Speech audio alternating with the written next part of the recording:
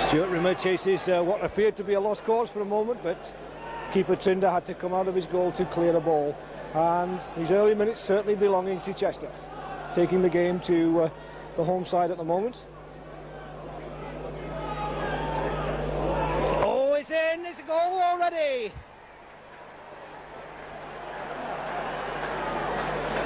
It's Stuart Rimmer who's got the goal direct from that throw. The first time Mansfield have had a corner on this side of the field. 36 minutes on the clock.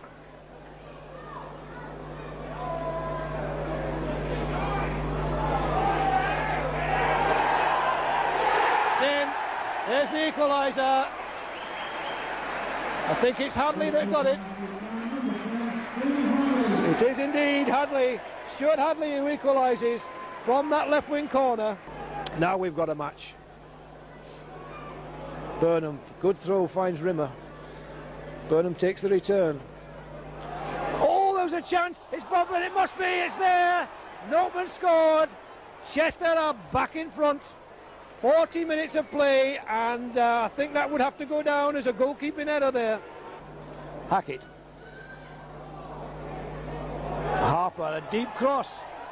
Oh, it's off the top of the bar, and that was substitute Sale who got his head on that one, and his first touch of the match. Well, Chester would be pretty happy to get the start in this second half that they did in the first, with an early goal. And there's a chance as Richardson's sent through. Squares it to Rimmer, it's there. Rimmer has started the second half, and exactly just as we were saying that they could do with the start to the second half, Rimmer duly obliges. One point that we've not got to forget about this, Brian, is that Chester have now scored 3 goals, and currently this morning the only reason why they were lying second. Oh, and a break for Hadley. It's there. Hadley's got a goal back. His second of the game. Chester will be hoping that they don't have a repeat of last week's match where they conceded 2 late goals which cost them the cup tie at Blackpool. Oh, it's breaking for Hadley. Could be his hat-trick. It is. It's there. Hadley gets his hat-trick.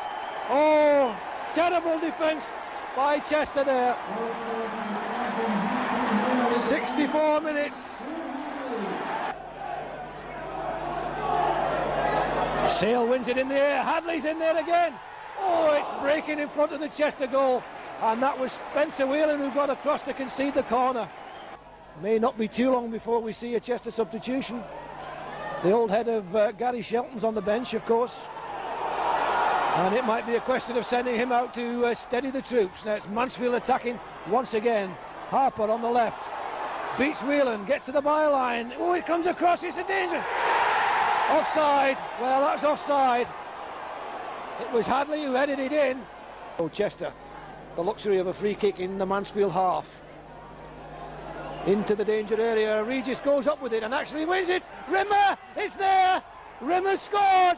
Oh, Mansfield are in despair. Rimmer's got his hat-trick.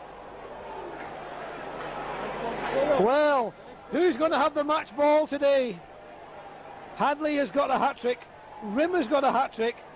Stuart Hadley, the man of the match for Mansfield Town. He's got 3 goals, but Stuart Rimmer's 3rd goal, 3 goals for Chester, plus the one from Kevin Noteman, have earned them the points here this afternoon. And my opinion is the difference was the terrific start that Chester made to both halves there, with a Stuart Rimmer goal after 2 minutes of the first half, 3 minutes of the second half, and it is Stuart Rimmer who's got hold of the match ball, and he's taking it off the field well.